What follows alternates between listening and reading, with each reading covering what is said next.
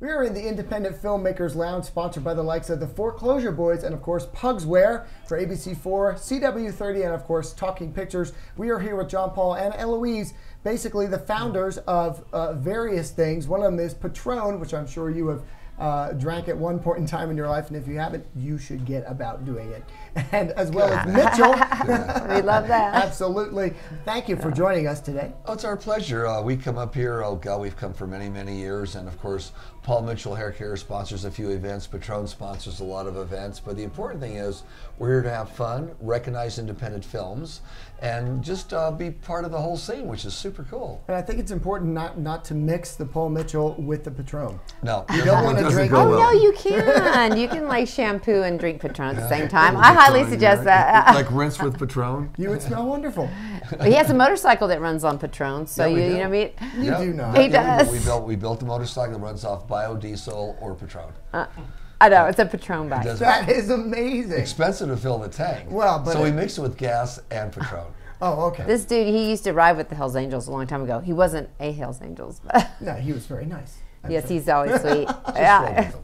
Now, so what is the connection between that? You say you want to support the film festival. Why you're interested in film? Well, mainly because my wife is an actress. In fact, a couple of her films just came out. She was in Wall Street, Money Never Sleeps, and she has, I think, 4 films I think The going Dukes right just came now out that on she's in. Showtime, And The but- Dukes just came out I with just- Chas Palmintero and Robert Davi, and we could go on and on with all those just great actors. So my wife's an actress, so I've been around it because I've been around her for 20 years. And Clint Eastwood Clint gave, Eastwood, my buddy, well, yeah, he gave Patrone when John Paul first started Patrone. Clint and all and Robert De Niro and people like that would walk. Well, Clint walked around with the Patrone in his hand just as a nice. Sure, it was a prop. It was exactly. He called us and said, "Why don't you come and come see this premiere of the movie?" And this whole scene, he was walking around and he just wished us In the nothing line but of fire. luck. Yeah. Oh, really? Yeah, Oh, that's a all he good one. drank was Yeah. Patrone. That was a good It one. was so nice of him. Yeah. So we have a lot of friends that help promote our products too. That probably helped him get into character for that one. Yeah. And God, recently Cher just did a movie with Burlesque. Burlesque. Yeah, Burlesque. Yeah, they were carrying around bottles of Patrone. Yeah. Cher was, and they were Yeah. ordering Patrone at the bar. Yeah. And of course, they did the same thing in Wall Street. Money Never Sleeps, absolutely. where they ordered. The 2 main characters ordered 2 Patrones, please. That's right. And we thought it was kind of nice.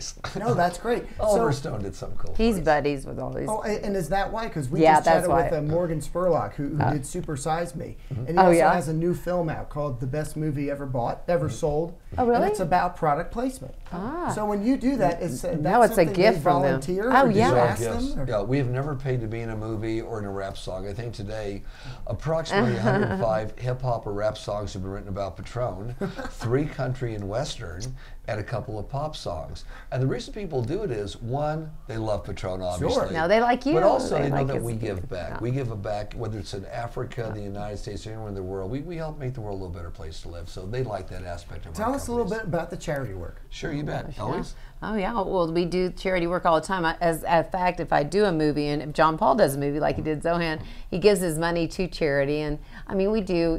There's some close to my heart. Like when I saw Precious, I love the fact because we do a lot for abused children, and I mean, the list goes on. There's no charity that's not important. You try to figure out, but we try to focus on helping. Like John Paul's, we just started the Grow Appalachians, which is teaching them. I'll let you talk about it because you've been there. Yeah. Yeah, we decide that even though we feed every day 8,000 orphans in Africa, all their parents have died of AIDS. They're the unwanted ones. We feed them, we clothe them, we give them shelter. They're all 1 day to 12 years old. We thought in the United States there's a lot of things we need here. Whether it's South Central LA where we build homes to educate the kids and tutor them, or the Appalachian Mountains. There's a lot of people that are out of work that were coal miners. Sure. So we started a project last year called Grow Appalachia, where we supply them with all their seeds, their fertilizer, irrigation, all the tools they need to garden with. And we started 100 gardens. Some are community gardens where many participate, some individuals for people way up in the mountains that just can't get to it. But off the gardens we planted last year, people are growing their own food. We will feed 2,700 people in the Appalachians this year off last year's gardens. We're doubling that amount this year. At the rate we're going, within 5 years, we just may knock out 1/3 to half of the starvation, or let me just say the improper eating habits of the Appalachian Mountains. We want to take care of our country as well as other places. Well, it's really interesting, you know, the eating habits too, because this is such a huge problem, the obesity, and I'd love to get more and more into helping, you know, the nation with obesity, but Grow Appalachian. Yeah, but you have. Yeah. I guess she got so excited about helping people that really needed it. You have these really expensive rehab centers for alcohols and drugs and all over the world, right, all over the United States. But not especially. necessarily eating disorders. Exactly, and people can't afford most of them. So my wife put together a place called the Arbor, like A-R-B-O-R, Arbor, and it's in Georgetown, Texas, where people could go at this unbelievable ranch of 80 acres with the most beautiful surroundings and food you could ever imagine for a smidget of the price that people pay to go to these big celebrity places. Her feeling was everyone deserves to go someplace really, really great, no matter what their monetary situation was. So she's got that. Well, you've been up and running now for about 3 months. And yeah, it's a real special place. I think miracles are really happening there, and it's just, you know, with all addiction. But the Grow Appalachians too is what they eat is like, you know, like what, white flour. When you don't have a lot of money, Yeah. people see some of them as pretty big people, but when you don't have a lot of money, you're eating cheap foods. What white flour, white bread, just macaroni, never satisfies the you, you know? cheapest foods you could eat. Right. Now, and your body says, I'm hungry, I'm hungry. It doesn't say, I need carrots, I need spinach, I need celery. It's not going to give tell me you a what you cauliflower. should be eating. So what do? They know they eat something, so they just keep on craving more and putting junk in them. Once we've introduced vegetables in their diet, without them even trying, their weight has gone down, their physical health has improved, and they don't crave all this stuff anymore. It's just amazing. You're literally doing the old adage of giving them the fishing pole Yes. rather than just saying. That is John Paul's philosophy for sure. Yeah. That's a wonderful way Let to them do take it care of because now themselves. they could be self-sustaining. Yeah. Sure. Now, is it possible that, I mean, if you're donating all the seeds and whatnot to get it going, is it possible that it's something that can be sustaining, that they can grow Because their own? once, I buy all this stuff and give it to them. Okay. Once they have their first growth, the irrigation set up, the fertilizer set up, they already have the tools in their hands. They know that with these particular vegetables, for example, you take so many aside for the seeds. Like an ear of corn. You know, you have all these ears of corn on a stalk. Take one ear of corn, and every one of those is a plant. That's a little seed. So in other words, they could carry on themselves. We get them set up to carry on, and we also ask them if they do have neighbors to please pass this on to 3 neighbors each. I'll buy the seeds, I'll buy the fertilizer. This way it just grows organically. Have them teach the neighbor, and of course, if there's someone too old, then the community helps that older person. Which is wonderful, really, really And cool. you know, So drink Patrone, help people. That's right. That's Use the Paul message. Mitchell on And your use hair. Paul so Mitchell you'll on look enjoy good giving and and have feel a good. shot of Patrone. Both companies have the standard of giving back. We feel that success and shared is failure. And through the movie industry, we try and promote that a whole bunch too. Whether I'm in a movie, if I do something, I take mine, and I do very few. She does a lot. But whatever money I have just goes to a charity, not to me. You know, because but what she does is she works with movies and tries to make them more organic while she's there. I just don't make enough money.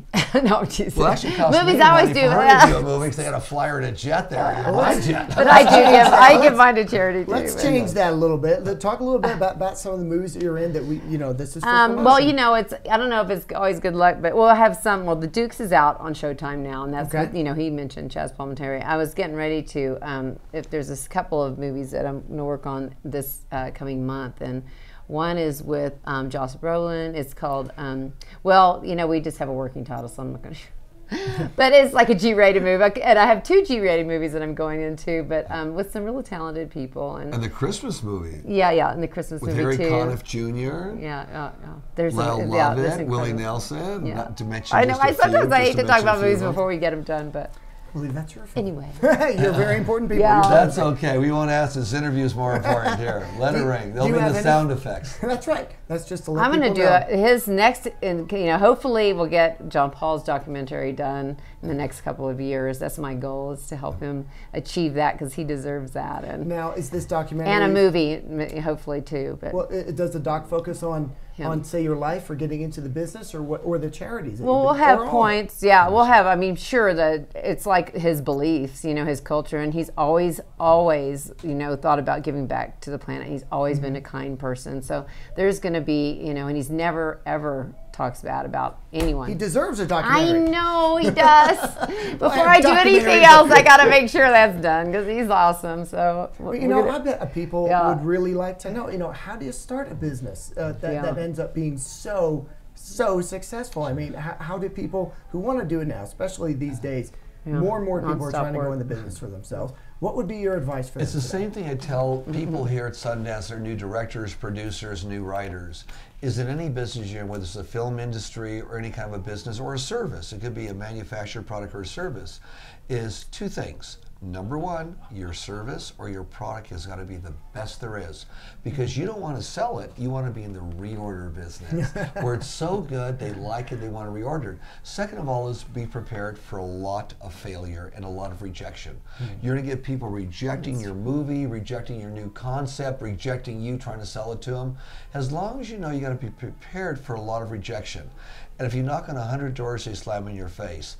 Door 101, you have to be just as enthusiastic, because successful people Colonel Sanders. do all the things unsuccessful people don't want to do. Right. Didn't he knock on supposedly Sure like did. 1,000 A lot of doors people before, and did. then just, I'm doing it myself. You betcha. You What bet. is this book that I read one time? It was War of Art. Have you ever read this? Like a The Art of 30 War. No, the No, Art of no, War? it's a War Or the of War of Art. Art. This is Yeah, it the was other about a one. writer. Yeah, it's just the opposite one. part It's like a two. 30-minute read, and it's just like it just says you have a passion, you know, and you just need to do it. And a lot of people around you sometimes don't feel comfortable with you moving in the direction of your pet because they like you to be where you are. So you have to really, I think that's really awesome advice, is just, you know, go for your passion no matter what kind of, you know, roadblocks are there. America is getting better. You see a lot of stuff in the news, how lousy things have been the last 2 years, biggest depression, recession since the Great Depression. That's all baloney.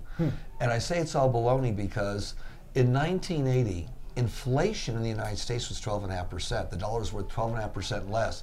Unemployment was 10.5%. You waited in line to buy gasoline, and interest rates were 18%. Compare the last 2 years to that, it wasn't the worst one. But I think what we're seeing right now is a lot of people on this planet are caring about the planet. More people are getting involved in ecological or humanitarian endeavors as volunteers or wanting to change than in the history of this planet.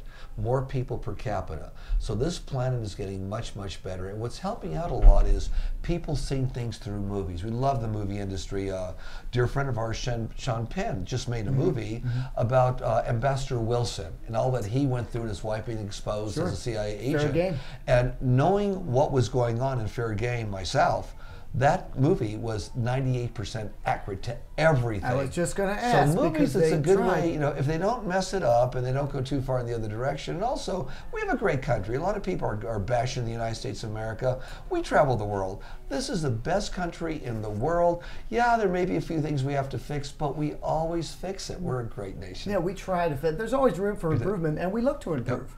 And but to comment on your point, I really do believe that the whole green movement, the ecological area of things, is going to be a huge boon once we start investing in it the same way we did in the Industrial Revolution. And we are, and it's happening. Right. That's good. Anything you want to say, Sweetie Pie? Oh no, just thank you for A pleasure. You being got a great here group. with you. Pleasure to It's meet you. really You too. nice. You spread your word to Yeah. everybody. Well, very Appreciate briefly, it. is there a way, if anyone is interested in finding out more about what you're about, any websites and things Oh, that they yeah. can Sure. go to? Do you know, I did a website for John Paul's Christmas present 2 years ago, and he's not like computer literate. Well, you can always go to John Paul Mitchell Systems, but I did one for johnpauldjoria.me, and it's just about, you know, John Paul, but you just go in and you punch in John Paul, and then the password is peace, and you can go in, and it has John Paul's whole lifeline and a lot of his philanthropic endeavors and his speeches and, you know, all that good stuff. And for Patrone, all our philanthropic things are new, exciting things at Patrone.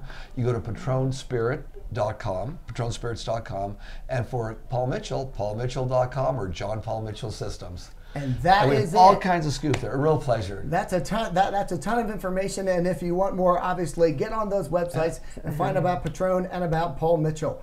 Thank you very much for your Our time. pleasure. Thank you Thank you so very much. much.